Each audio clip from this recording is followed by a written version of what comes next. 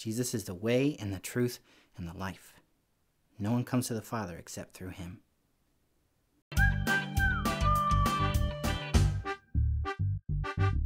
Hey guys, it's me again, Douglas, and today I wanted to talk to you guys about really one of the most important things ever, right? And it's important to know all year round, but it's especially important to know around like Easter time, because at Easter time we're celebrating the fact that Jesus not only died for our sins, but then he rose again from the dead, conquering sin and death to save the world from our sins.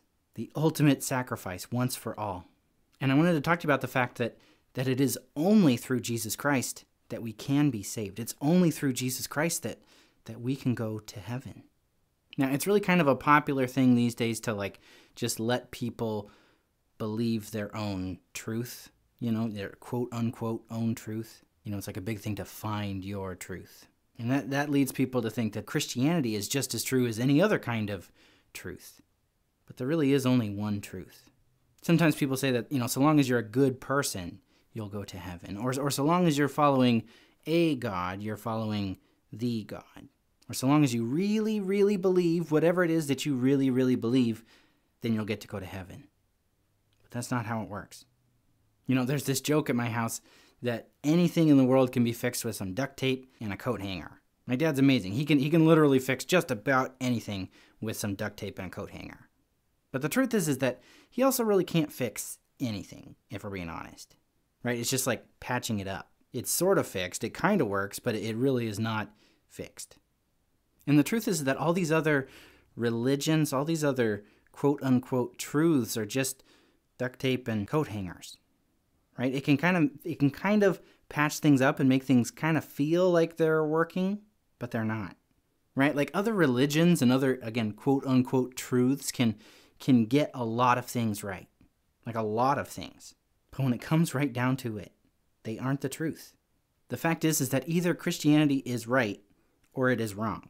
And if Christianity is right, then none of these other religions can be right. None of these other truths can be right. Now, that might sound kind of harsh, but it's the way it is. Before Jesus died on the cross to save us from our sins, he was talking to God and he was saying, if there's any other way that we can do this, let's do it that way. But not my will, but your will be done. And there wasn't any other way. The penalty for sin is death, eternal separation from God. And every single one of us has sinned. It doesn't matter how good of a person you are. We've all sinned. And so the penalty that we all deserve to pay is eternal separation from God. Now, Jesus never sinned. So when he died, there was no penalty for him to pay for himself, but instead he took on our sins onto himself and paid the penalty for the sin of the whole world. And the Bible says that if you believe in him, then you will be saved. With all these other religions, all these other quote-unquote truths, it's all about like being good enough. Like, well, this is pretty good. It's good enough. And that's exactly, how it is with, duct tape and coat hangers. It's not actually fixed. It's just, good enough. But good enough is not good enough. There's nothing that you can ever do to be good enough. And so we all, every single one of us, have to rely on Jesus. We have to rely on him and his goodness and him and his sacrifice that he made for us. These days it seems like harsh to say that there's only one truth, but there is.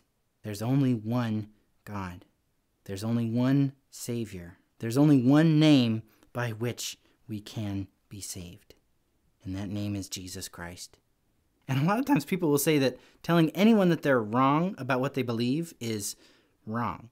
Like that's a bad thing to do, which is a little bit ironic because if they say, you can't tell people that they're wrong, then they're telling you that you're wrong. But the truth is that, yes, it can be very easy to be mean and cruel about how we share the truth with people, and we should not do that. But it's also mean and cruel to not share the truth with people at all. It'd be like if you're on a plane with a bunch of people and you're going to go skydiving and you see that you've got a good parachute that's been checked, and double-checked, and the person next to you just has a whole bunch of duct tape and coat hangers, and they say, oh, don't worry, I'll figure it out. It's not kind to just say, oh, yeah, probably. The kindness is to say, maybe you should put that duct tape away and grab one of these parachutes that works. And in that metaphor, the only parachute that works is Jesus Christ. That's it. It seems harsh, but it doesn't have to be harsh. It's actually good news, because even though we're not enough, Jesus is. And he offers the gift of salvation freely. So I really hope that if you haven't yet, that you will believe in Jesus Christ. Because it's only through the power of his blood that you can be saved from your sins. It's only through the power of his blood that you can go to heaven. And if you've already received that gift, my challenge to you is that you would share the good news of Jesus Christ. Everybody's trying to be good enough.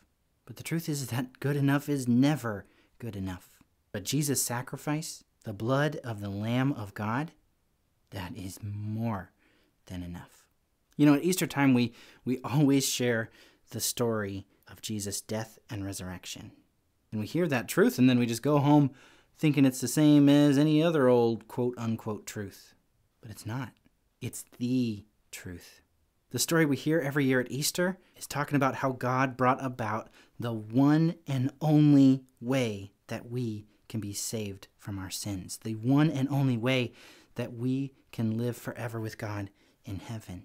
Jesus is the way and the truth and the life. Hey guys, I hope you like this video, and I really, really hope that you will believe in Jesus Christ as your Savior.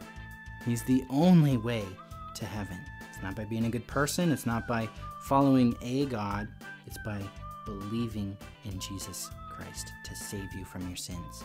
And if you already believe, I really hope that you will share that good news with others. It can be kind of scary because we do kind of live in a culture and a climate where people don't really want you to tell them what's true. They want to believe whatever they want to believe. And so we need to be kind and tactful about it. But man, people are jumping out of planes without a parachute. And it's up to us to do something about it.